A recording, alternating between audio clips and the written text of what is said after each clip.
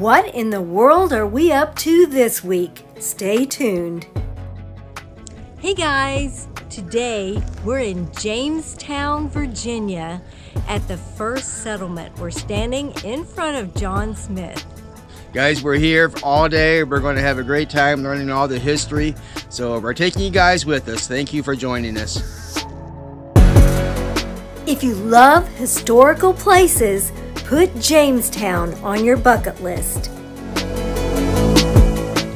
Alright, so we're archaeologists here at Jamestown, and we're doing a survey over here to make sure that there's nothing that's going to be damaged or disturbed before moving a sign here. We just have to make sure that there's no features in the ground that would be of historical significance to Jamestown that we are going to end up damaging before moving our sign. It was so great to see these archaeologists work. The Jamestown experience actually begins at the visitor center, where you watch a video and it tells you about the land. There were also various tours you could take given by the National Park Rangers.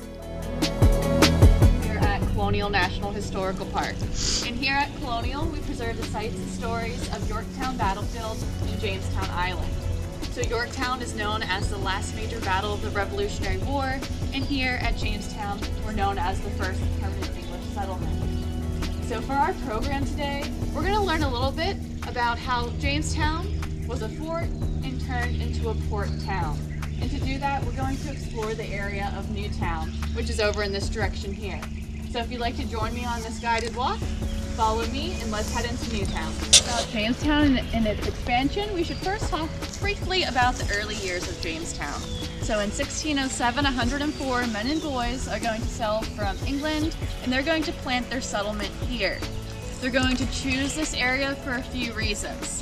The first is that they wanted to choose a place that they could easily defend.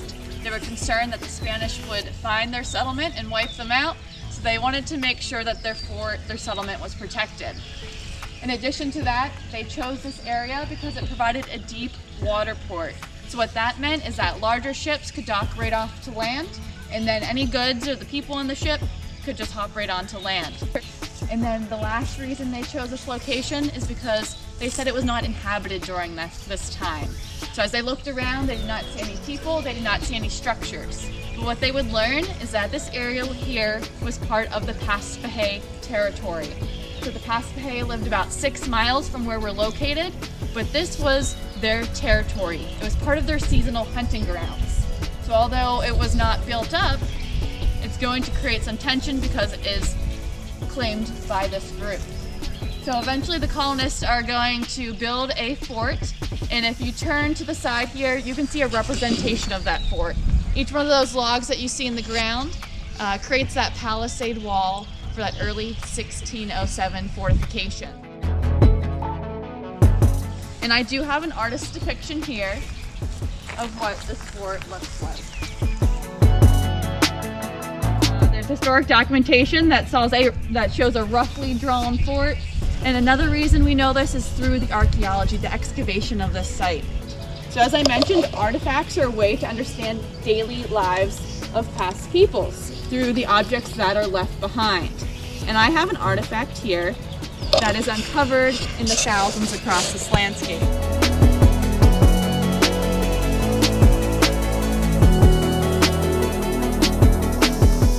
This walking tour was nearly an hour long, and we learned so many interesting facts about Jamestown and the surrounding area.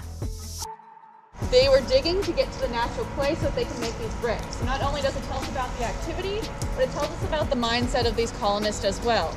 So they're really investing in this area. We're going to start out with wooden structures, but now we're going to have homes with brick foundations. And by 1638, we're going to have the first all-brick structure, all-brick home.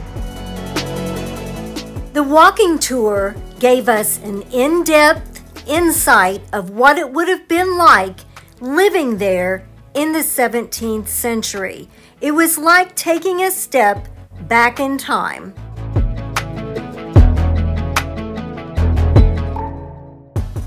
enjoyed walking through Newtown. It was the area that was a seaport in the 17th century. And you can see where the buildings were by the signs and the bricks outlines. These are not the original bricks, but you could tell where the original foundations were by the archaeology discoveries. And so they put the brick foundations in place so that you could see what the area looked like back in the 17th century. We even got to see the ruins of an 18th century brick house that belonged to the Amblers, a prominent family of Jamestown. As you walked through Newtown, there were all kinds of signs giving you history of what happened there. And there's Keith standing by the James River.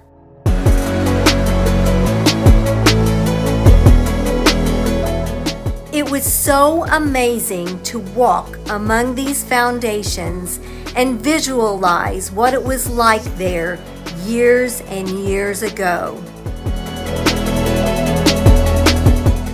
Jamestown is located on an island, and some of the colonists actually got sick because they were drinking water that had too much salt. So they began digging wells. And as you walk along this property, you can see where some of those original wells were located. The first timber church was built in 1617. Then later came the brick structure. Archaeologists have found so many artifacts, which we'll show you in next week's video. But as we walk along this cemetery, there were so many interesting things to see.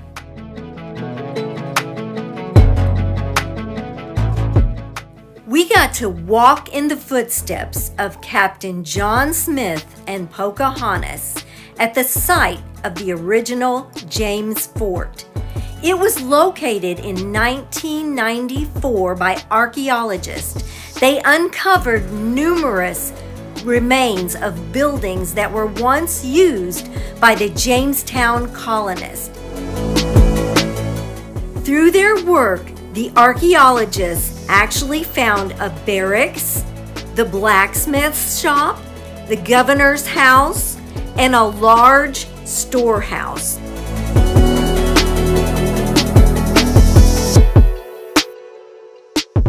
Through their archaeological work, they have discovered burial grounds from 1607.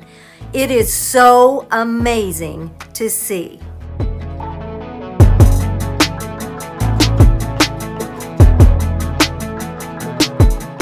This is a commemorative model that was built to show us what the fort looked like.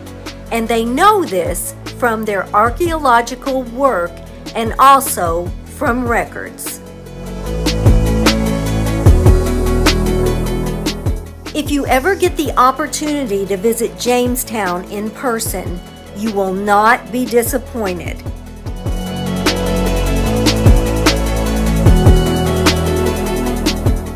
This was super interesting. It was the place of the first substantial church, the 1608 church, and the walls depict where the building actually was. And this is where the Powhatan's favorite daughter, Pocahontas, married John Rolfe in April of 1614.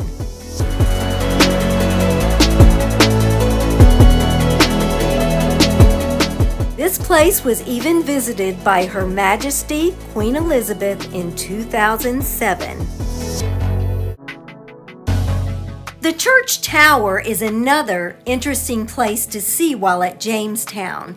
This 17th century brick church tower is the last surviving above-ground structure from the days when Jamestown was the capital of Virginia. It is amazing the lengths that they've gone to save this tower and to rebuild this church on the spot where it sat. You can see this time lapse of the archaeologists as they worked on this church prior to its restoration. Visitors are transported to the 17th century as they walk through this new memorial church exhibit. It offers a full-scale interpretation of Jamestown's 1617 to 18 church. Literally, you can look into portals of the past. They have glass panels in the floor which allow you to see down into the original foundation of this historic place. We literally spent the entire day here on Jamestown Island. We have learned so much of the history of Jamestown through the work of the archaeologists.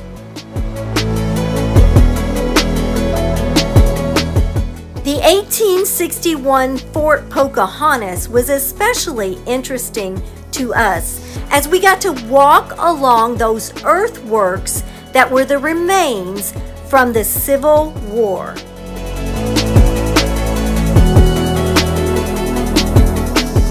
While on Jamestown Island, we saw several bald eagles, as this is their natural habitat. It was so cool.